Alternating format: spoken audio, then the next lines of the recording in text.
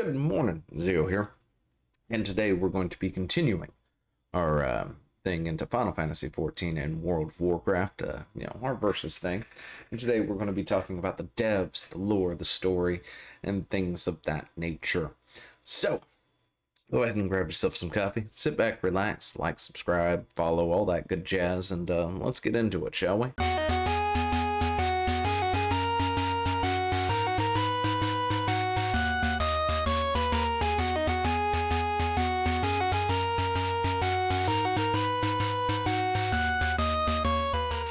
So when it comes to the devs, you have like different sets of people, right? I'm not really sure how to put it. It's like night and day almost. You've got the Square Enix Final Fantasy XIV devs. You got the Blizzard World of Warcraft devs, and just how they handle themselves, how they present themselves, how they handle the community are two different things, right? And this is, of course, another thing that Blizzard needs to look at. This is a big problem for them, and they really need to fix that, for crying out loud. So what do I mean? Well, it's simple. The Blizzard devs will say, we hear you, we understand, we think, we'll look into it. And that's it. That's all that's going to happen. They're never actually going to do. Right? Their communication with the player base is atrocious. Back in the day, back when they actually had real community managers who actually wrote blue posts and things like that, we had people who communicated with us. They listened to us. They took, the players' feedback to heart and actually attempted to do things. That, of course, was before Activision showed up. The cancerous thing that is Activision. But yeah, so since then, there have been cutbacks at Blizzard and all this other stuff. We don't really get blue posts like we used to. When they do, they just highlight some things and boom, that's it. And yeah, so yeah, that's how it is now these days. However, over on Squeenix's side of things, things are a bit different, right?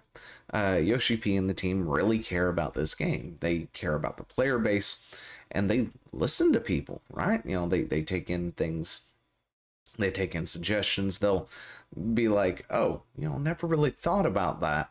And actually, instead of trying to give you this philosophical answer as to this, that, and the other, they're just straight up blunt with you. And it's like, never really thought about that. We may have to look into it. And then, they may do that. They'll do that. And then they may do something, or they may not. And, they're very, communicate a lot with the player base and all this other stuff, which is why so many people in the player base, really look up to these people, not look up to, really, I can't think of the word. Anyway, they speak fondly of them, right? So what are we looking at right now? We're looking at the Mel Vieira. So why are we looking at the Mel Vieira? The Mel Vieira is, there's two races that they came out with. I think it was in Stormblood. And, well, actually, this tells me. Stormblood.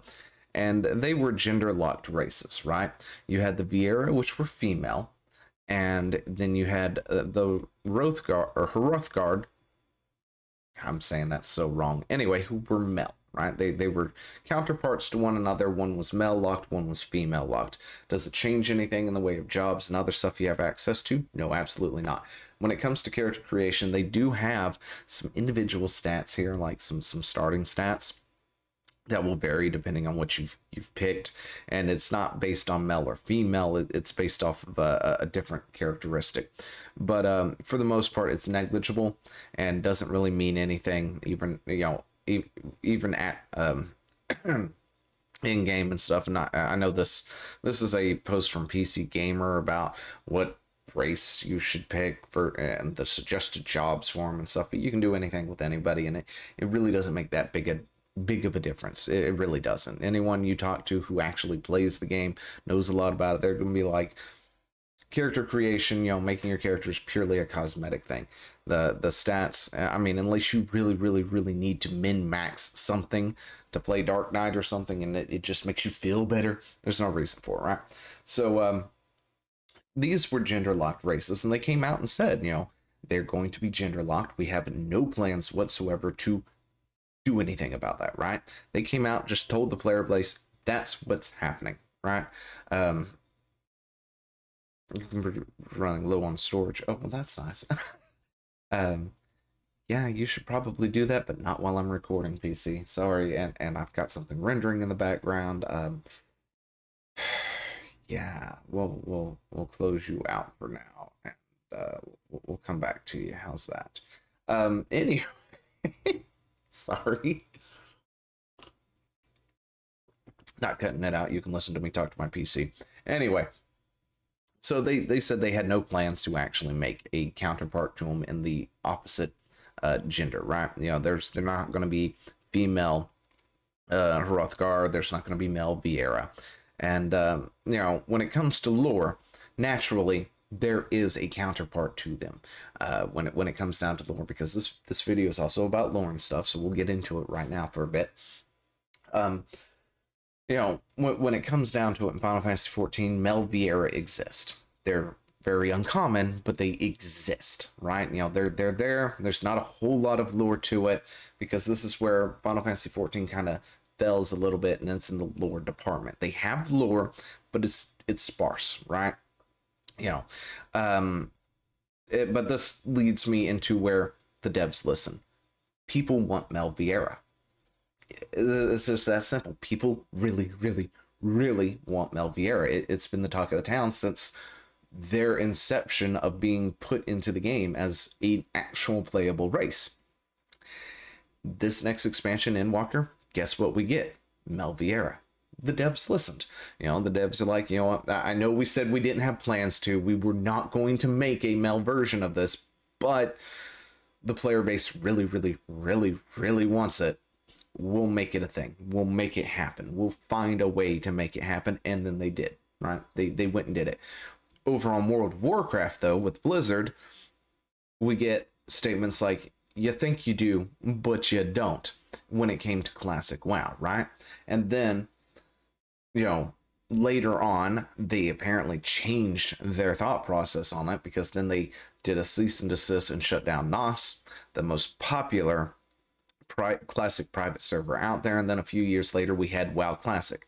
And, you know, if this doesn't speak a lot to why Blizzard needs to rethink how it does things, I don't know what else does. But their biggest expansion, their biggest launch in like the past 6 or 7 years at this point has been the re-release of a 15-year-old version of their game.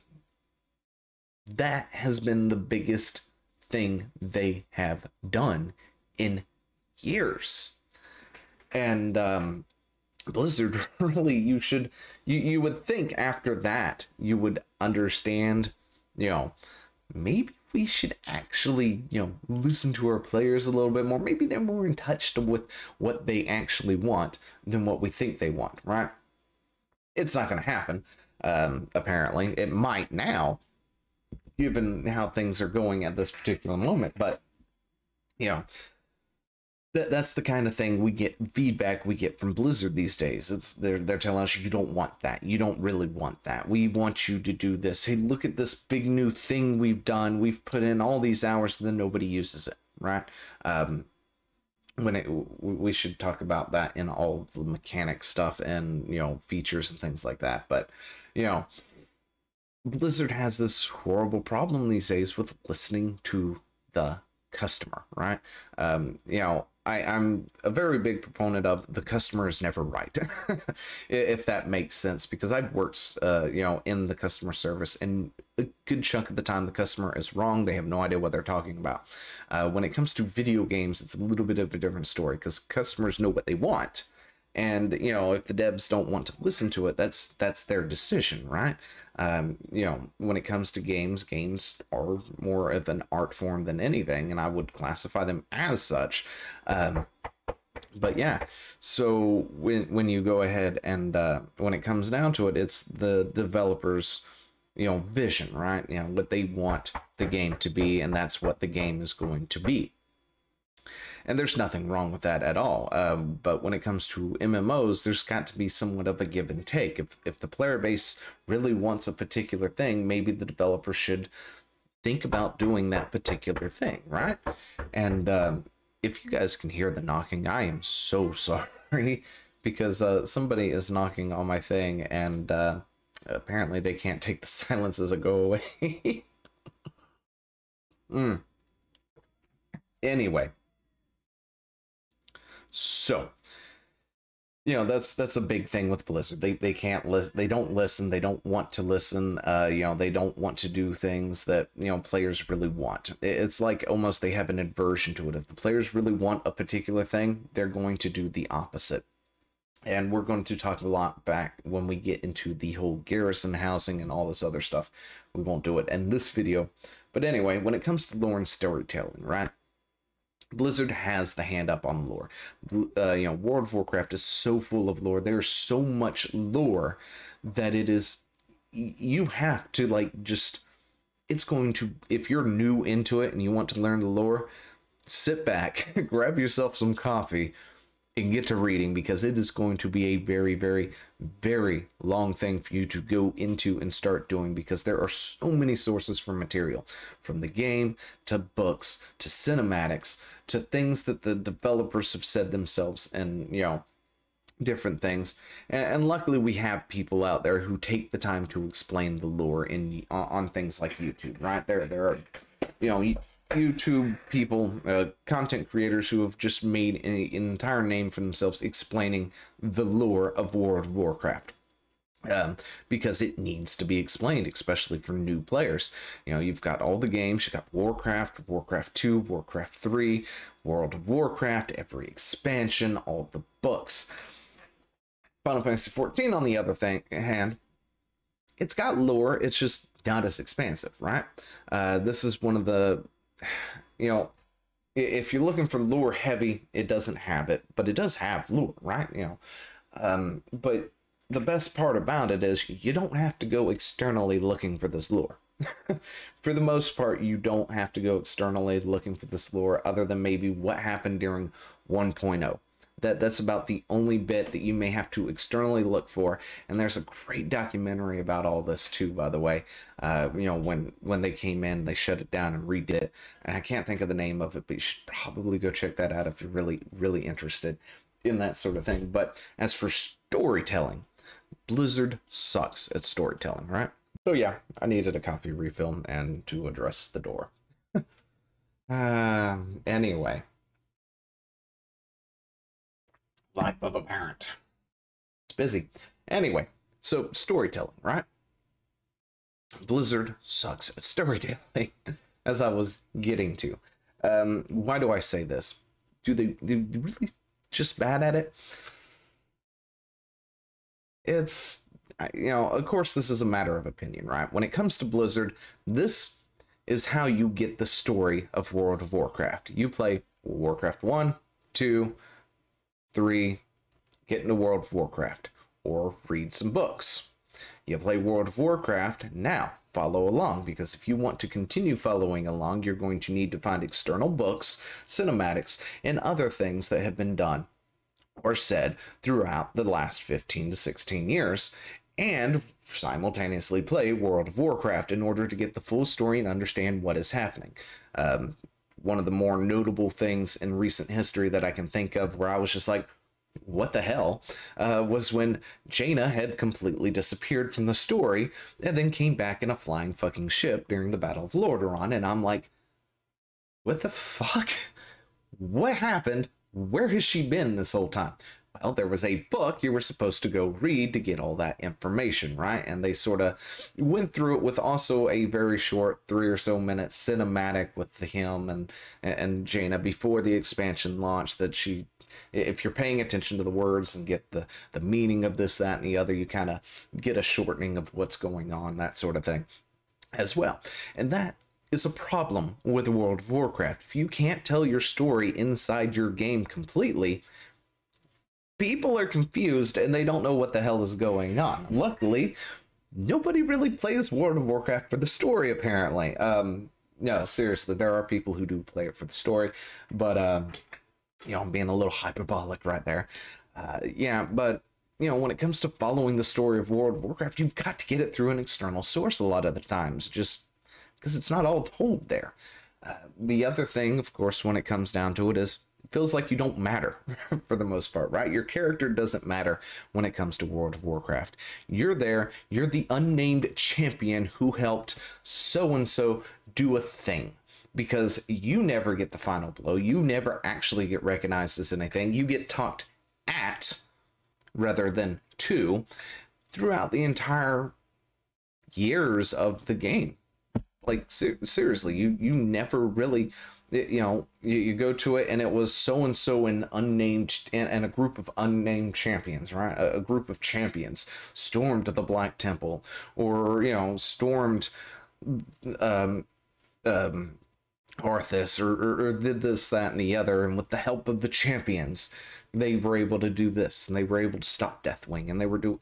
It's never about you, right? And you know, not to sound like a word that I can't think of right this second, but when it comes to something like an MMO, an RPG, that sort of thing, the story should have something to do with you, right? You know, there should be things about it. When it comes to Final Fantasy XIV, that all changes. It was a very, very different experience, because when it comes to Final Fantasy XIV, it is a self-contained thing. Final Fantasy XIV, like all the other Final Fantasies, they're self-contained games, right? But Final Fantasy XIV, of course, will take things from other Final Fantasies and somehow congeal them together into a working world. You know, the story, the lore, it's all right there in the world for you to discover and go through with the MSQ. And rather than being talked at, like Champions of Azeroth, you know, we need to do this, it's, you know, your name and talking to you, right? So whatever your name happens to be, you know, it's in the text box and they're talking to you, even, you know, in these cutscenes and all this other stuff. I wonder if I can bring up a cutscene to show real quick. Is that something I can do? Let's see. Let's look. Final Fantasy. Yeah, I was looking for my screenshot folder, which I couldn't find, by the way. XIV cut in-game cutscenes. In-game cutscenes. Let's see if we can bring up something, and maybe I don't want to bring up every single cutscene in the world or anything. Yeah, I guess that's what we're going to do. See if any of those were in-game player cutscenes. But since my character's not here, I can't actually figure out who is who. I mean, it's pretty obvious. But yeah, they'll sit there and they'll actually talk to your character. Your character gets to know the NPCs, the people of the world. The people of the world get to know the character, right? They get to know who you are. You know, even if they don't know your name, they'll refer to you as the Warrior of Light, because that's what you are in the game. More drink. But yeah, you know, your character appears in these cutscenes. They're talked to rather than at, for the most part. They're animated, you know, when animation is appropriate and stuff. And this is them leaving you to do your things. Yeah, let's see. But yeah, this of course is the award-winning Heavensward expansion. By the way, if you don't know, you can play up to level 60 on Final Fantasy XIV right now, and that includes the Heavensward expansion for free to try it out today. So I suggest you go do that. I do not have a referral code or anything else like that for you to go and use and do that. You just have to hop on over there, download it, and make an account and go from there. And your options, of course, are PC, Steam, or PlayStation. So go do. Anyway, but yeah, you know, you get talked to, with essentially, when it comes to the story and their story. You know, there's cutscenes. It's not just walls of text that you have to read that most people just click okay, accept, go on, like they do in World of Warcraft. And it makes for a much better story. It makes for a much better investment in the characters. You get to know these characters, especially when you start traveling around with them and things happen, and you know, you're just talking, you know, because of this and that, among other things. And it's a great way of doing these cutscenes instead of WoW's talk at the champions of Azeroth, you know, that sort of thing. You feel more part of the world. You feel more invested in the world. You sort of actually matter to the game, right? You know, people will actually recognize you after certain things and say things, and stuff will happen in the game, and it matters. You know, if something happens, it's reflected in the game, and it's there permanently. You know, unlike, of course, WoW, where things are not so permanent ever. But yeah, that might be just, I don't know. Anyway, yeah, I think that's where I'm at. So, and the long and the short of it, devs don't listen when it comes to Blizzard. They listen when it comes to Squeenix. You know, lore, Blizzard has plenty of lore. They suck at storytelling. Final Fantasy XIV, on the other hand, doesn't have as much expansive lore, but they're excellent at storytelling. Just the way they handle all sorts of things, it's just way better of a thing. Anyway, let me know what you think down in the comments below, and I will talk to you later. See ya. Hey, thanks for watching. Don't forget to leave a comment, smash that like button, and always subscribe for more. And of course, there are other videos floating around somewhere on the screen, so click one of those and see if you can find something that suits your fancy. Till then, I'll see you later. Bye.